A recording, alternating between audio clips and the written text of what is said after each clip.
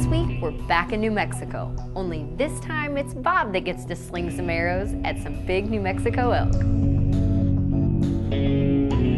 But the best part of this week, you get to see one of my hunts from South Africa.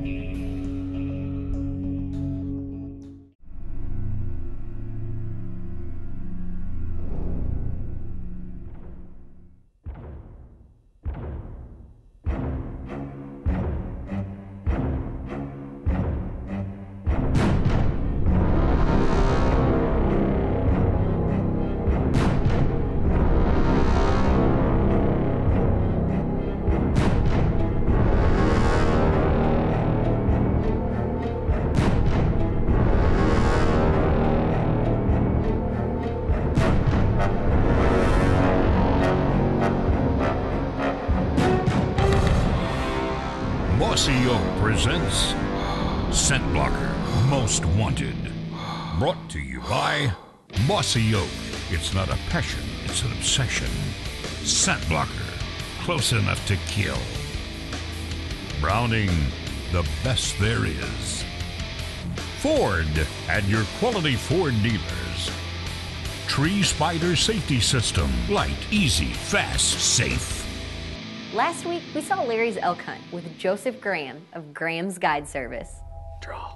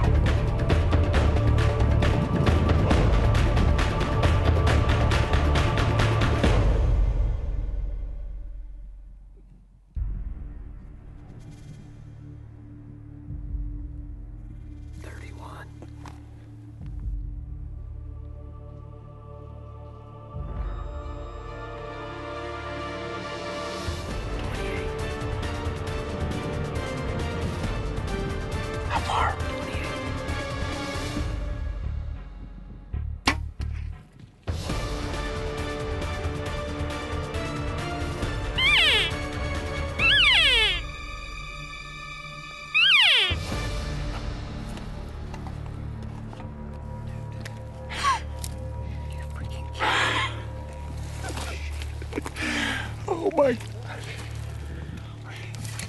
The frontal shot is so fatal. If you can make it, and he was so close, I knew I could make it. And the wind was blowing right at him. I mean, we're set. No choice, he already had a spin. Well spin.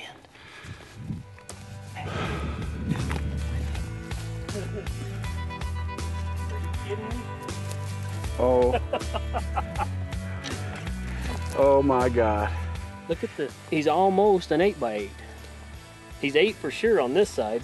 That side's real close with those two smaller points. I tell you what, Man, if I'd have seen these brow tines were short right here, you probably would have shot him. I probably would have still shot him.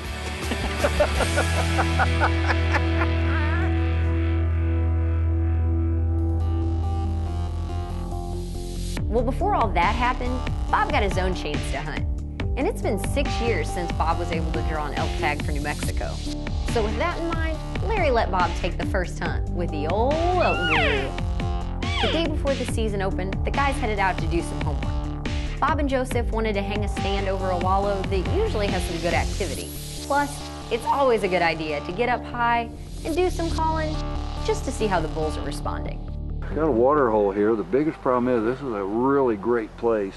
These elk to come in here 10, 11, 12 o'clock during the day after they quit, looking for water, getting a place where they can cool down, especially if it warms up. And Joseph come in here and put a stand. We're going to put another one in here. And the biggest problem we've got is the rain. As we walked in here, lots of little water holes. So this is not the only place that they're going to have to worry about getting something to drink.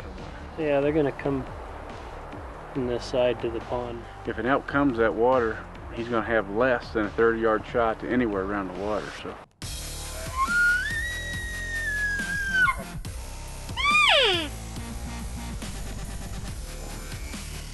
Season don't come in till tomorrow, so we're just out playing with them, seeing how responsive they are, and doing a little scouting.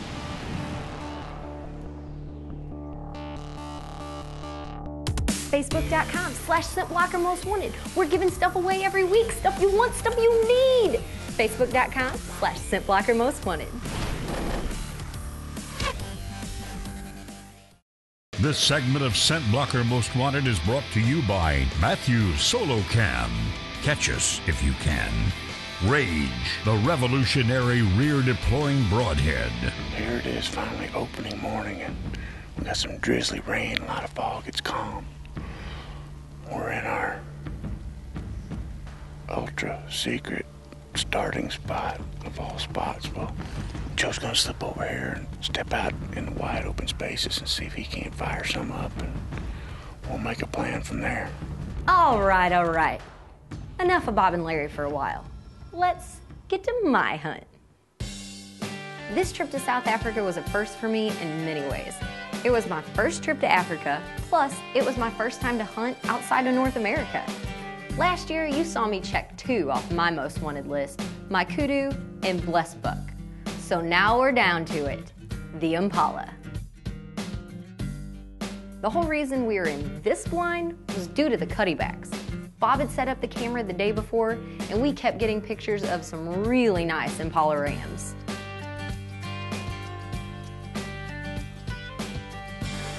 We just got set up on the morning of day 5. We're in a really cool little ground pit that's domed. And we have lots of wide open space in front of us, great 20 to 30 yard shots. We have a wide variety on our list today.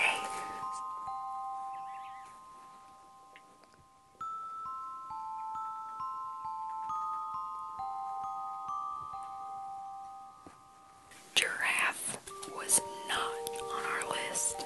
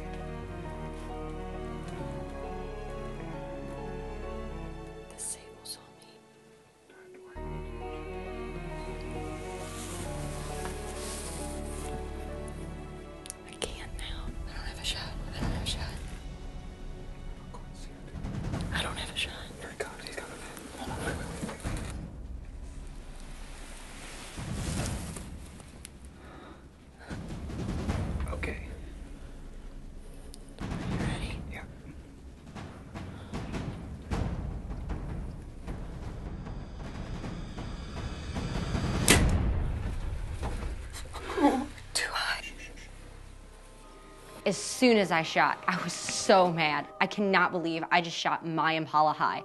I waited 7 days for that animal to walk in. The only thing I could think was, thank goodness I'm shooting a Rage. Let's hope it does its job.